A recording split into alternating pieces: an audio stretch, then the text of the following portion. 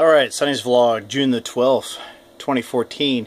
Just want to give an update on the huge victory we had on the actual swearing in and confirming elections at the Warren County GOP. An excellent major thing happened. When I first got elected in 2010, we had a major victory there in that regard because of the fact that we had a huge Tea Party faction that had to come in and had taken over a good portion of the Warren County GOP. Were about a third at the time, plus you had your establishment and then you had your conservative caucus that kind of had their own rules of engagement, if you will. But nevertheless, in 2010 we actually had the major victories going on all across the country with certain governors getting in and a couple of senators and a lot of particular, it's not only just state reps but also congressmen as well. Arguably one of our good victories was the electing of Nikki Haley of South Carolina, who's actually proved to be a pretty good governor in her own right. Actually, I would say arguably has actually surpassed Ohio in the number of jobs that has come to her state. And she's been fighting the National Labor Board on top of it because Obama keeps attacking them on the Boeing situation. So nevertheless, that's an issue in of itself. But I wanted to give you a report as I had promised that I would do. Either various mediums, either blogs, vlogs, or tweets of what's going on here on thomasforohio.org. This is the white slate sheet that was featured at the Warren County GOP meeting in particular. And most of the particular people that we had put on the slate definitely had made it on there. Essentially, in a nutshell, the Tea Party runs the Warren County GOP. We're not talking the fake Tea Party, we're talking the real Tea Party. It's not a complete Ron Paul revolution takeover like it was in Iowa. The Ron Paul Republicans basically run the Iowa GOP, but this is definitely a major step here. With the last session, Lori Viers had somehow managed to necessarily garner control and shut down the Warren County GOP in many regards. So they had no meetings for almost 2 years.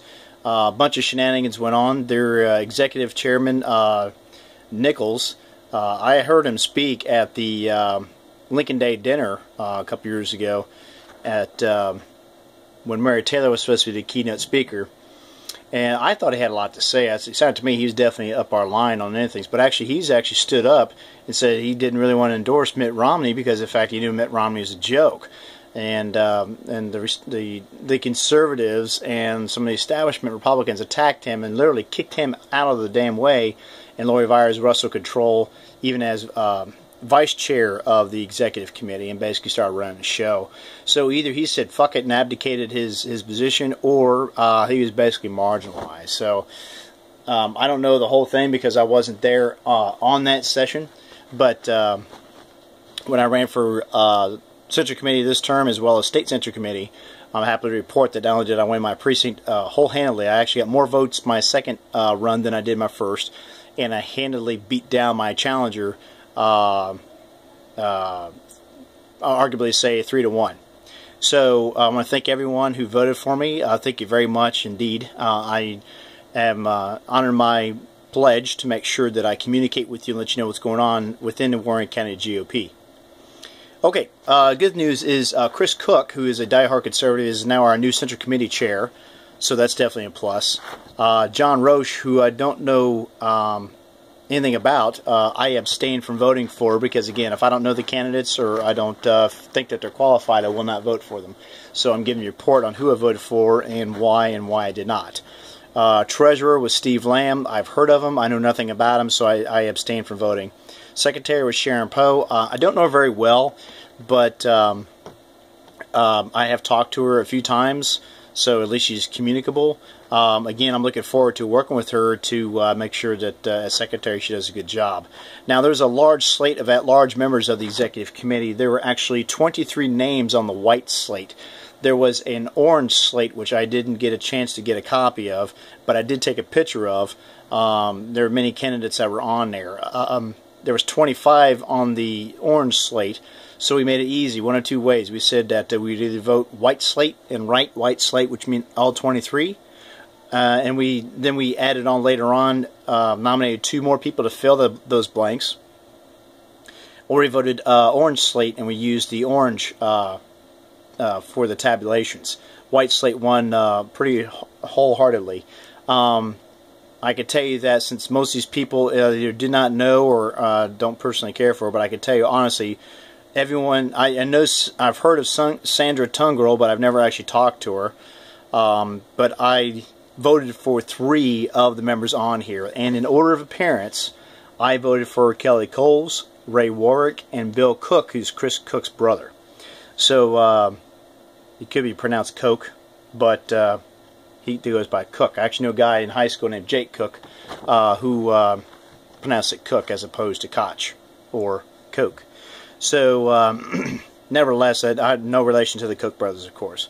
But that's just giving you an saying. Now, when they did the 24 and 25 votes for the white slate, I abstained from that because I didn't know exactly how the process would work. I was going to insert a buddy of mine who was in precinct 70, but I wasn't quite sure. And since he wasn't there in being present, it's a little hard to nominate somebody who's actually not readily available. So that's how the rules work generally. Now, for executive committee officers, I did vote for party chairman for Ray Warwick. Now, I abstained from the other 3. Now, the 3 that were nominated on the sheet was Linda Oda for vice chair, Randy Cooven for treasurer, and Stacy Morris for secretary. I abstained from all 3 of those because of the fact I think Linda Oda has not done an exemplary job. On some things she's good at, other things I think she plays too much neocon politics. So, but however, when I voted in 2012, actually, to be quite honest, Linda Oda was the only Republican I voted for during that election. So, nevertheless, that's a particular thing here. Now, the at-large executive committee board was a very interesting situation. Lori Vyers withdrew. Pete Patterson, for whatever reason, was not there or withdrew or whatever the case may be. So Lori Fenwick, who interesting enough was not only in the white slate, she's also in the orange slate. And of course, Kelly Coles and Greg Ball. Since there was basically meant to be 5, and Lori was double tapped for both of them, we basically just took the 2 opening slots that were left on the orange slate and mixed them in here at the white slate. I don't have the names right in front of me, unfortunately, but basically we just merged the 5 open members left of the at-large executive committee board and voted them in. The audit committee was a very interesting situation. Jim Regano surprisingly withdrew. When I asked him afterwards, he said he was kind of busy with other things, but he thought he could better serve the party in another faculty. So we actually talked about maybe talking to the chairman about coming forth with a communication media board or something so we can be more active with the website, the Facebook, and the Twitter account, because they definitely are lacking some serious regular postings and things of that nature. So that's something we're looking at as well. So I definitely will back Jim Regano on that. And if there's a board, I like to try to get on that because I think I would be fairly savvy. The audit committee, interesting enough, since Mary Jo Kubicki didn't get elected, I believe that was why she was basically cut out. Jim Regano withdrew. Doug Greathouse was nominated, who's actually going to show up on a future episode of the Sonny Thomas Show as a pundit, so we get to talk shop about some interesting politics. Donna Lynch was also voted in, and I didn't catch who the 3rd one was. I think it was something Gilb. Steve Gilb or Greg Gilb or something. I forget, but the last name was Gilb, G-I-L-B. So that was the audit committee. Interesting enough, though, if someone had brought up a couple of different things. One was on this particular issue here, after they had already closed proceedings to nominate, a person raised his hand and asked, so, well, should we, can we at least tell us exactly what the audit committee is for? And they said, well, yeah, actually, we haven't had an audit with the party's money in actually 3 years, which is pretty despicable. So we don't know exactly how much money we have or what we got to work with. And also some other issues there. So actually, if I had known that, just for kicks and grins, I would have raised my hand, at least nominated myself. Regardless if I had won or lost, I would have nominated myself just so I could be a little bit more direct use within the Republican Party here in Warren County. So again, I kind of wish I had known the procedure a little bit better. So, you know, experience is always the best teacher. So, nevertheless, something comes up when I run for re-election again in 2016, I'm definitely going to be a more active participant, that's for sure. I also confirmed with Chairman Cook that we will continue at least the 2-minute. I'm going to try again to go to a 5-minute discussion session platform where we basically talk shop at the end of each session and make sure that they stay in the damn room when whoever wants to come up and speak and talk politics or issues within the party, that we can do so. Where I got Chairman Fornshell before to do that. They quickly circumvented that and took a quick break and came back. We lost 2/3 of the damn crowd, so nobody really got to listen to much of anything. My first 2 speeches were for Ron Paul for president and why he should be our nominee. 2 questions that were brought up that were very interesting. One is especially Chris Cook as well as his challenger Lena Oda, who were both running for Central Committee chairman, were basically asked by David Craig, who is questionable in his own right, basically said, when it comes to 2016, are you going to support the Republican ticket top down? Now, Chris was actually very correct to say, whoever wins the primary will be our candidates, and yes, I will support them from top down. That means whoever our presidential nominee is, all the way down to the lowest county or city office that's going. And that's another thing too. I like to see the Republican Party of Warren County support more individuals that are running for city positions, wherever they are in the county. I've seen too many times they just they let these guys go, and they don't support them. Again, it's a primary, but still, usually primaries decide your city position, so there's really not a primary per se for city officials, at least in Springboro. I could be wrong in that, but I will double check to make sure and mention it in another vlog. But which is interesting, and they also asked both candidates, would you support John Kasich, especially during his re-election? They both said yes. I have a problem with that because of the fact that, again, we are allowing our top leadership to run the entire party and basically give marching orders to everybody. That's bullshit. We need to be more autonomous, and when our party leader, in that particular case, in this case is Governor Kasich, when he's doing wrong, we need to call him out for it. And be quite honest, he won't get my support. Mary Taylor may get my support, but I think she's been compromised since she's been with John Kasich. Because just some of the statements I've seen her state, I think she's been either been hoodwinked or she's going along to get along type of situation. I don't know exactly. But again, if Mary Taylor, if you're watching this, when you came to our Lincoln Day dinner in Warren County a year or so ago, and you spoke out about Obamacare, and you basically said, "You most ardent opposer of Obamacare there is in Ohio," and then at the same stroke, in the same breath, you said, "Well, we can't get rid of it, so we better deal with it." Ma'am, if you had stuck around that night and not been 3 hours late blaming it on weather, I would have came up and talked to you and said, "Mrs. Taylor, we have one word to settle that particular situation with Obamacare: nullify." The great sovereign state of South Carolina is in the process of doing that. If they do that, that will be our new Fort Sumter in regards. And I firmly support the entire legislation, governorship, and judicial branch of the great sovereign state of California if Nikki Haley signs that bill and puts it into law, and hopefully it doesn't get attacked through the judiciary. We need to nullify Obamacare on a state level. Once we do that, we set a precedent, and it'll just rattle throughout the rest of the states. On the topic of secession, I want to say specifically, just like John Adams said when we were breaking away from the crown, that all 13 colonies need to be unanimous when we seceded from the crown. New York was the one that was hard to get along and to get to go with. We basically said, play with us now, you can deal with us later. And so John Adams was the mortar that held the brick foundation of this republic together. So John Adams has been excellently... his swan song has been totally sung in the book by David McCullough about his life, and the miniseries, if you haven't seen it, which is excellently cast and excellently portrayed by Paul Giamatti, really exemplifies what John Adams did for the foundation of this country. So that's another issue altogether. Okay, another question was asked also when it came to nominating the chair or voting on the executive committee chairman between Ray Warwick and Linda Burke, I believe, who nominated herself. Unfortunately, Lori Vires, who was stepping down as no longer nominating herself, but she was still vice chair, threw her endorsement in for Ray Warwick, which is interesting enough because of the fact that one member stood up and thought that was totally morally wrong because of the fact that regardless if they're a descending executive chair of some sort, that they shouldn't vote for any candidate, that they should abstain from endorsing any candidate publicly because of the fact that it biases the voting system. I have to agree, because I wouldn't want her to vote for someone I didn't want, because I just think that's totally leading all the voters and everybody by the nose. And nothing against Ray Warwick personally. I'm just saying, I think that whole process was handled wrong, and when she was called on it, she basically said, okay, I hear you, and blew him off. And I think that's wrong. I do totally think that's wrong.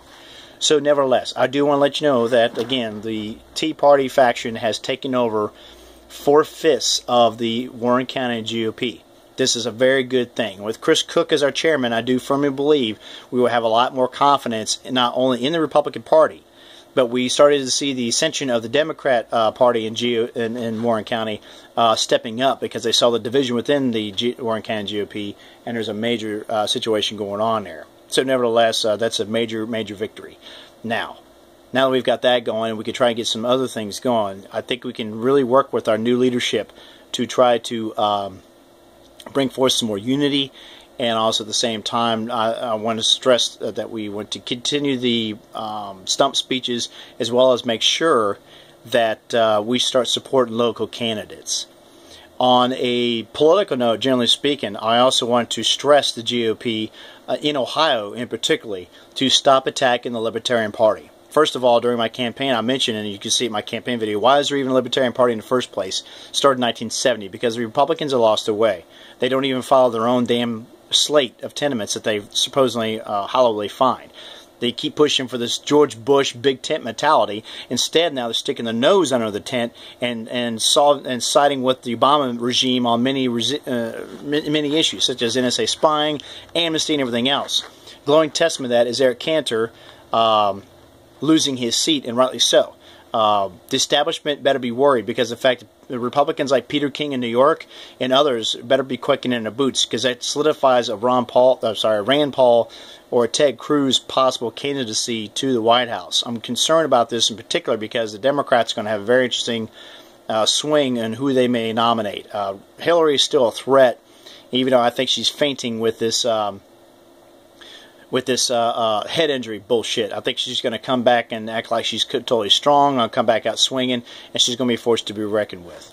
So that is never the case. Now, one thing I want to mention lastly before I log off is the fact that RT, Russia Today, whenever there's third-party candidates running for president, now for the past 3 presidential elections, they have third-party debates, and no issues off the table, no question is off the table, and they go straight hardcore on asking questions and really pushing for facts.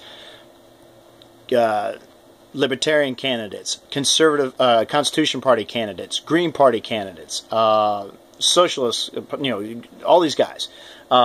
I think it's a very, very interesting thing to see, and I would highly recommend that anyone in the high school level school system, please, teachers, to have your students watch the third-party debates on RT. Download them, watch them, and ask questions on them. And then the most fundamental question you need to ask afterwards or before is, why is it since Ross Perot is there no third-party candidates allowed in the major debates? That's because the Presidential Election Commission that they put together forbids third-party candidates, because Ross Perot defeated George Bush, which gave us Bill Clinton. So that's why they don't allow third-party debaters to come on and have presidential elections, which totally screws the American people, because their voice cannot truly be heard. So that in itself is a authoritarian and fascist type of particular branch of the government that needs to be totally abolished and gotten rid of, because of the fact that what are Republicans afraid of? Well, if you vote for a third-party candidate, you take the votes away from Republican and you elect a Democrat. That's bullshit. Because of the fact that, first of all, this is not John D. Rockefeller. Competition is not a sin. And if I'm a Republican and I'm debating with a Libertarian, and in my particular case, I'm a Jeffersonian Republican, so many issues it's going to be a battle between me and the Libertarian. Okay?